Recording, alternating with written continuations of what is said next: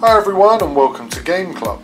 and today we'll be reviewing Kevin Davis and Vivian Schwartz's Board Games to Create and Play. Now this isn't strictly a board game, but it's a great book about making board games for kids, so join us as we review.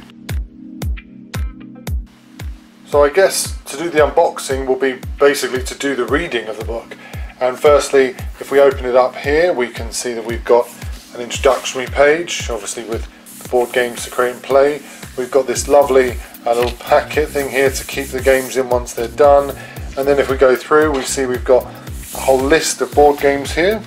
as well as a series of introductions to tell you how the game works, or how the book works should I say, and then they've got the outline of some of the maps you've got on here where you can see these sort of different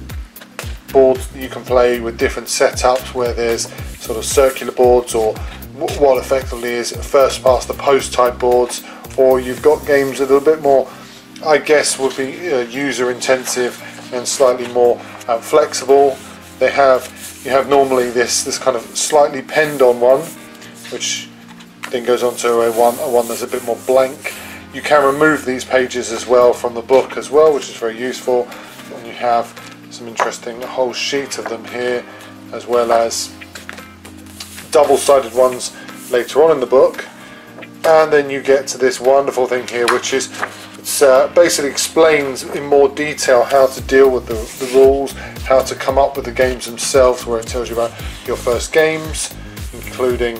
some scribbling on the squares, where it kind of outlines a simple game, and then it goes through into more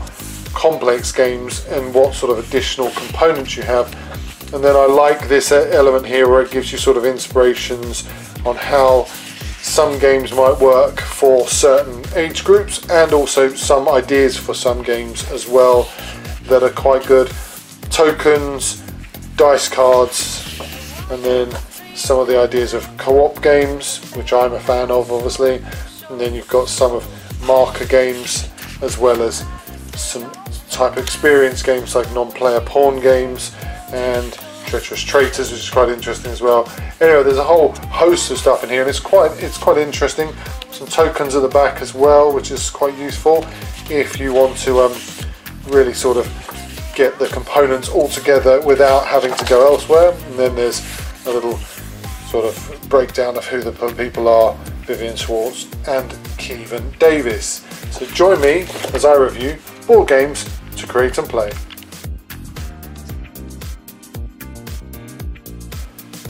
So for the review of Board Games to Create and Play, I think it's only fair to really highlight the strengths and weaknesses of this particular game book thing, I guess I would call it. So firstly, the book itself is, introduction wise, is very easy to sort of go through as an adult. I think it's slightly more difficult as a child, but I think that I would say from about 7, 8 onwards a child should be able to grasp what it's kind of saying, especially with the breakdown at the start. But the more comprehensive breakdown at the end is far more user-friendly actually, and it allows people to step by step build a game, especially with it suggesting the particular maps to use, which is very good,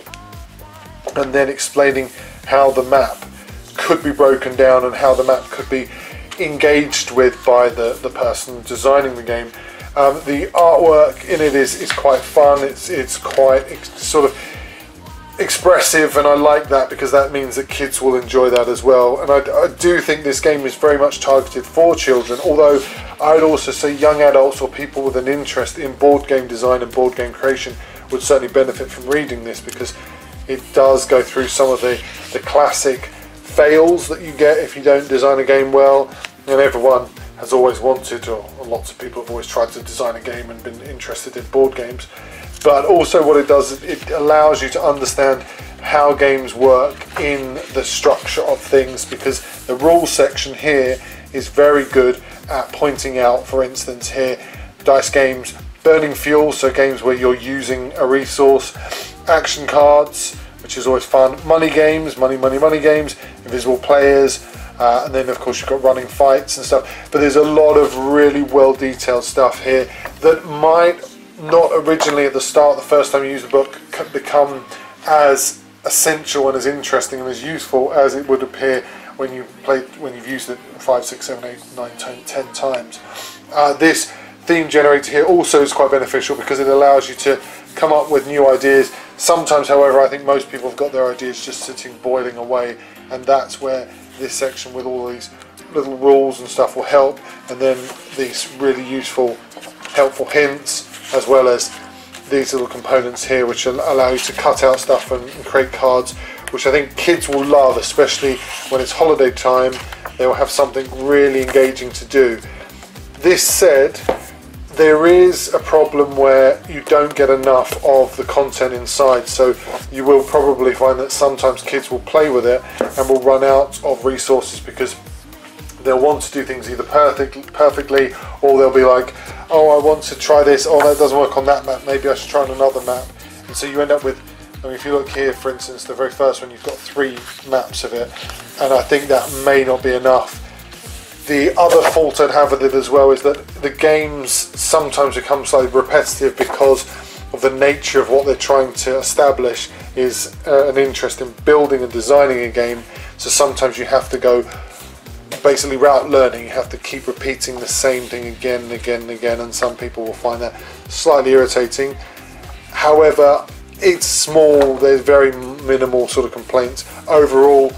I think the game is very good. I think the book is very good as well, and I think that overall this is the sort of book slash game slash